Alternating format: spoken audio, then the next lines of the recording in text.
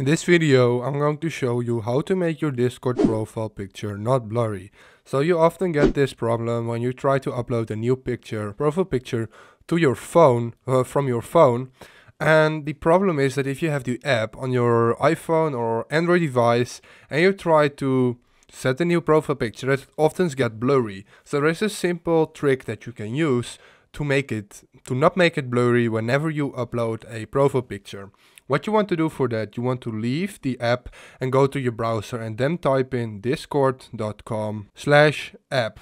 And if you do that, now the Discord app comes up. So first you have to log in. So I'm already logged in. Then you want to go down and hit the gear icon. And here we can go to our profile and here we can change the avatar. So I'm not going to change it because I think it's good. But if you want to create a profile picture that isn't blurry, just go to change avatar, upload it from here, and then the problem will be fixed. If this video helped you out, please leave a like, please subscribe, and see you next time. Have a good day.